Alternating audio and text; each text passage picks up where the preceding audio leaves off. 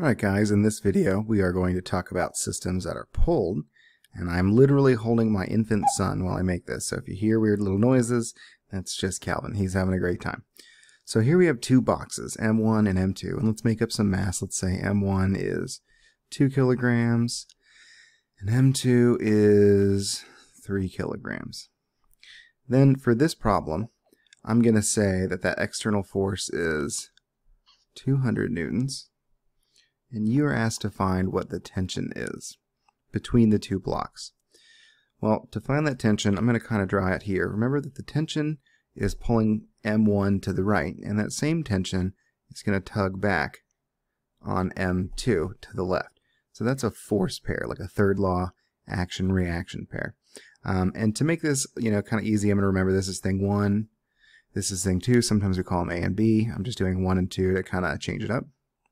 If I draw a figure body diagram for 1, I'm going to have M1G down, call this N1, and M2G down, call this N2. Okay, so now let's talk about that F. This thing that's pulling on the system is only going to be applied to the second block, so you would draw that external force F there.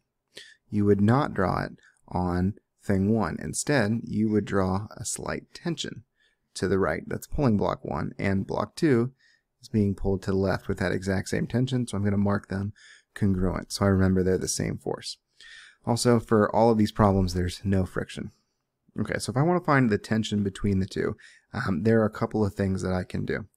The first thing that I would probably try to do is use the combined mass of the system and the external force on that whole system, and I would find the acceleration by taking the net force over the total mass. In this case, I would use the 200 newtons and a mass of 5 kilograms, treat it like one big thing, and get an acceleration of, what is that, 40? I haven't slept in 2 days, so I might be wrong.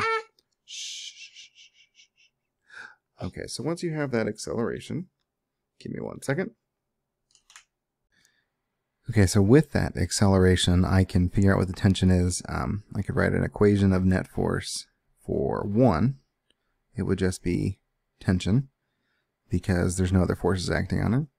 Or I could write an equation of net force for 2, which would be F minus T. Okay, now either of these net forces I can find because I know what the mass of each thing is, and I know what the acceleration that they both have is. So for the net force on 1, it would be 2 kilograms times 40 meters a second squared, so 80 newtons. And then for the net force on the second block, it would be 3 times 40, or 120 newtons. I'm sorry, that should say M2. Okay, so now I can use either of these to solve for the tension. But as you can see, it's pretty straightforward that the net force on the first block, 80 newtons, is the tension.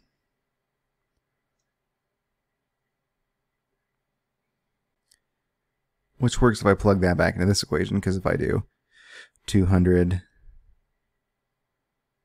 newtons, the external force, minus that tension that I just found, 80, then it gives me 120, which is the net force on 2. Okay, sometimes you'll see this done with like a series of boxes that are being pulled up. Now in this case, I have them labeled 2 kilograms and 1 kilogram. I'm going to go ahead and call this one A and this one B. Okay, then I'm going to draw free body diagrams for A and B.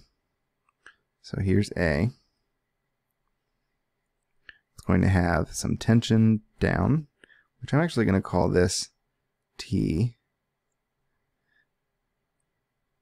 And even though this says there's a tension, like there's another rope above this, I might just go ahead and call that an external force and label that external force on the 2 kilogram block.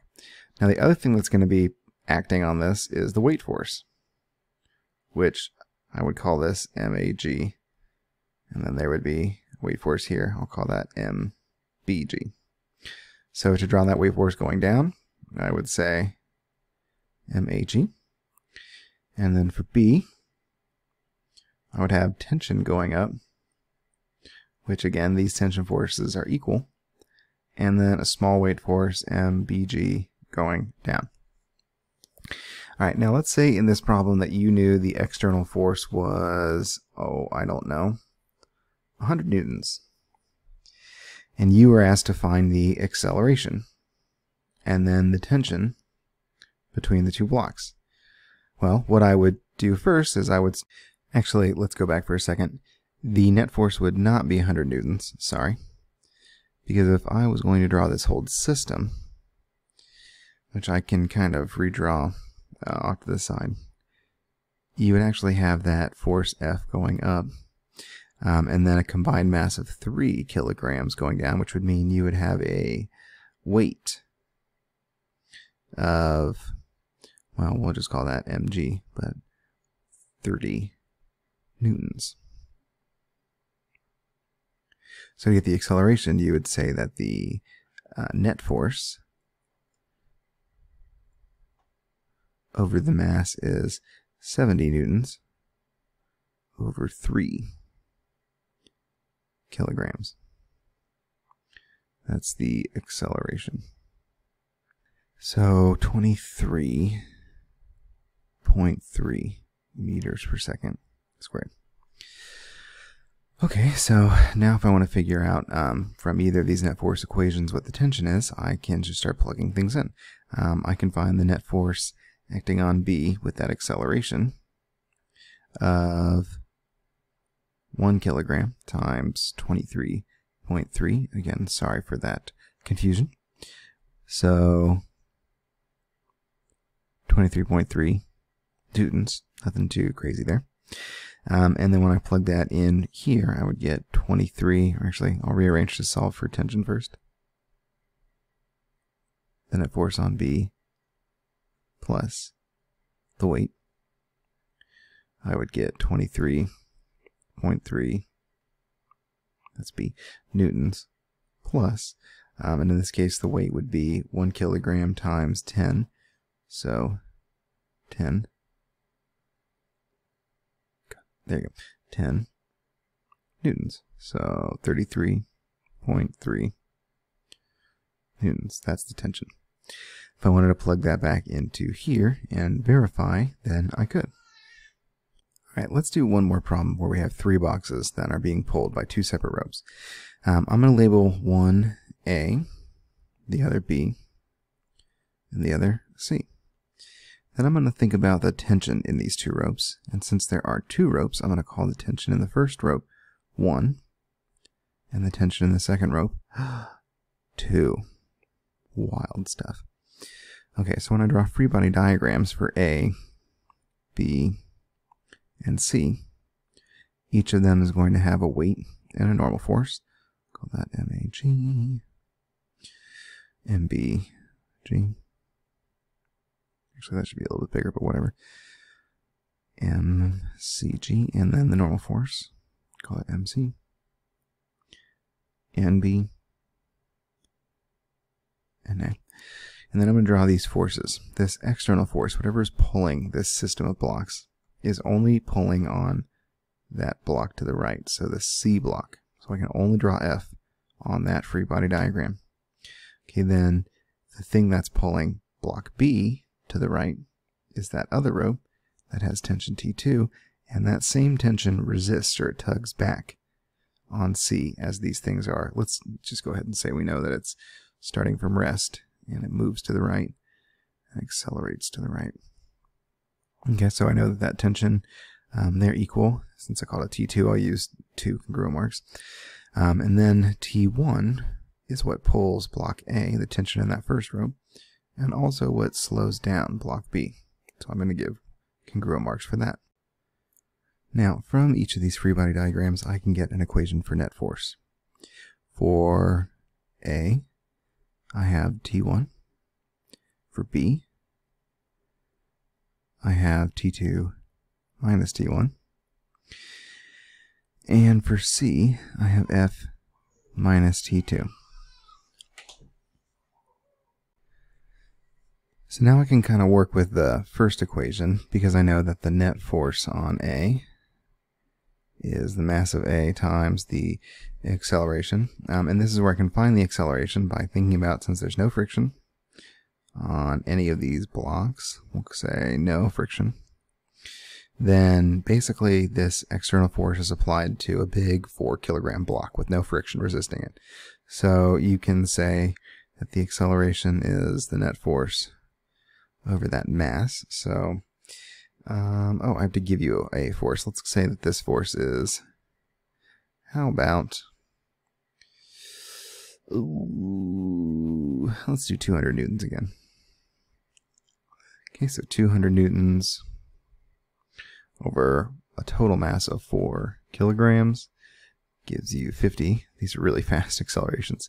Meters per second squared. So to find the net force on A, I have the mass of A, which is 1 kilogram, times 50 meters a second squared, which is 50 newtons.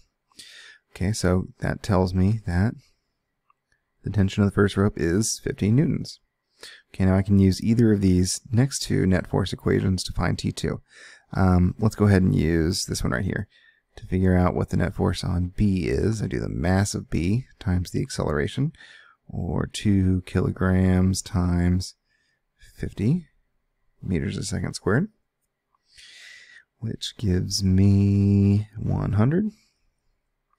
And so to figure out what T2 is, I would take the net force on B and add T1 to it, which would be 100 newtons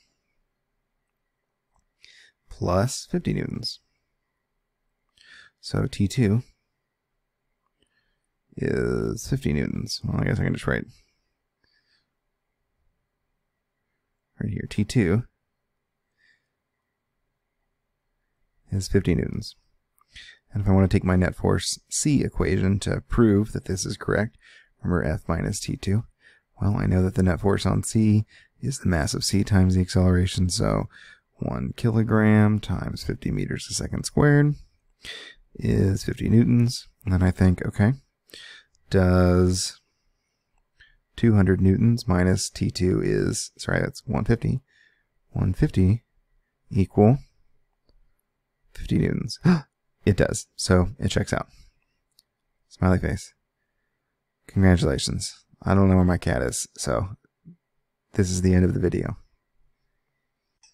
He says bye. Say goodbye, buddy.